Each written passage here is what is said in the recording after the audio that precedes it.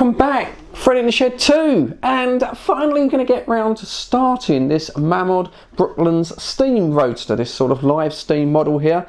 And as you can see, I'm sort of set up, pretty much ready to go. Just sort of glancing through the instructions at the tools that you need, very basic kind of hand tools, just a couple of spanners, screwdrivers, tweezers and a hammer, it says. I imagine that's for the sort of the holding the wheels on the axle, things like that, but I won't get round to that today. Just going to make a sort of basic start on it. This is going to take me quite a bit of time, but I thought I'd sort of bring you guys along for the ride, and also for me as well, as a sort of a living kind of diary, if you like, that I can look back on, because I do fancy perhaps maybe buying one of these roadsters completed, constructed, you know, back in the day, maybe in the sort of one that's from the late 70s, early 80s, that's in poor condition, and then maybe taking it apart and restoring it and bring it back to its former glory. But I'll see how I get on with this kit. If I sort of find this a bit too difficult, then well, maybe that idea will be kind of like scrubbed. But anyway, I'm not going to take you through the whole thing. I'll just rely on some sort of photographs as I go along, I say, just for a visual sort of record. So we're going to do a little bit today and see how I get on. So cheers, thanks for tuning in, hope you enjoy.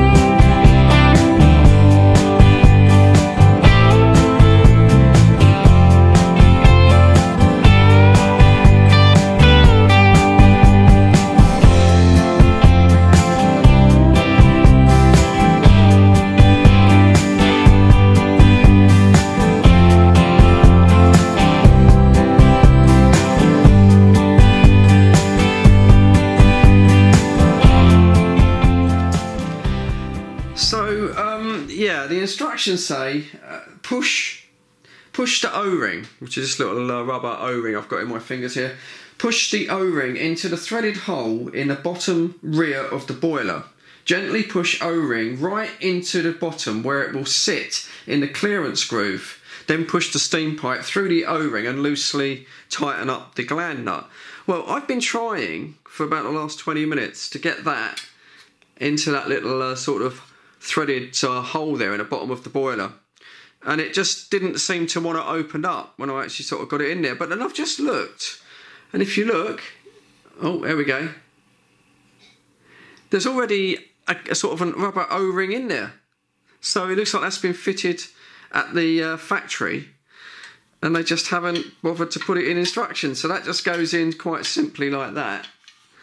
And that now will finger tight. I almost damaged the threads trying to force a second one in. So yeah, the instructions, that's already a little bit of a foul.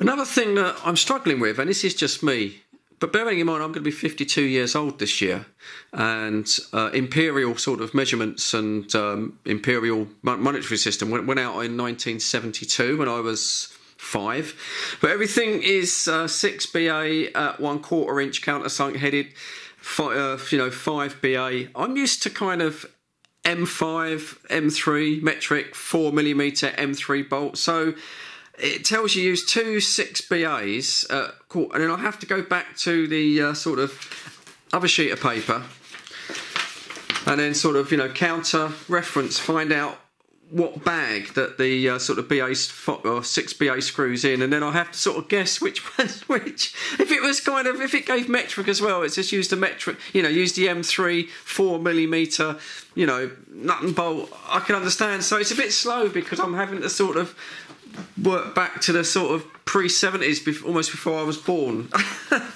So it's almost like I'm building this real time when these things are actually on the road. I'm getting there, but it's yeah, it's a little bit slow. It's certainly going back well before my roots, if you like, well before I was even at school. Another thing which is my fault entirely, you've got the chassis rails here, and they were really quite tricky to fit, as I just showed you, and I've got them round the wrong way. You've got left hand and right hand, and basically the two little mounting screws I need for this sort of controller, it needs to be over here.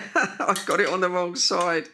Yeah, it would have been nice if they could have just sort of stuck a little sticker, you know, left and right, or even if they wrote on it in a felt tip pen or something, you know, left and right. Yeah, my fault. I'm starting to feel a bit of an idiot. I've rebuilt gearboxes before in cars, but I've got to get this on the outside of the left-hand chassis rails. I've got the chassis rails around the right way now. That was just down to me being a bit silly, but so this needs to go.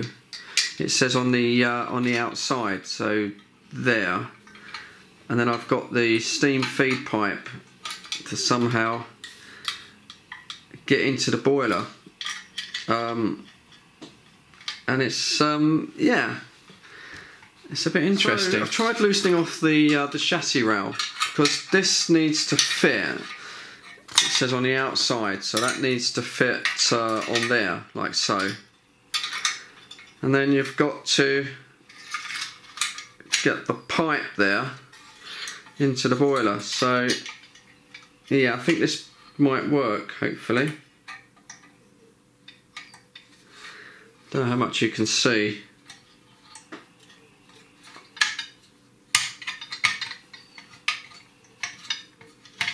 There you go. Ah, there you go. I think that's going to work. Well, I'm going to bring this video to an end. I've got to start part of the body on now. You can sort of see the size of this model. It's certainly, you know, going to be quite a nice size, and it's already got quite a nice bit of weight to it. It's really nice to work with sort of things that are metal and brass, you know, very little plastic going to be on this kit. Yeah, so far so good. Everything's sort of, you know, lined up okay. That little sort of gland there, that little rubber sort of gland on the sort of steam feed from the board, that was a bit frustrating because obviously that was already in there. So that was, yeah, that held me up a little bit, but overall really enjoying this build. It's going to be fantastic when this is completed. Part 2, we're coming up when I get the time. I'm not quite sure, I can't promise when that's going to be, but make sure you hit that subscribe button and the bell notification next to the subscribe there, and then you will get a notification when I put up another video, and that will probably be sort of maybe part 2 of this. But as for now, as always, big thumbs up for you guys and girls watching. Cheers, thanks for tuning in. Fred in the Shed too. And of course, stay safe, and I'll catch you all on the next one. Cheers.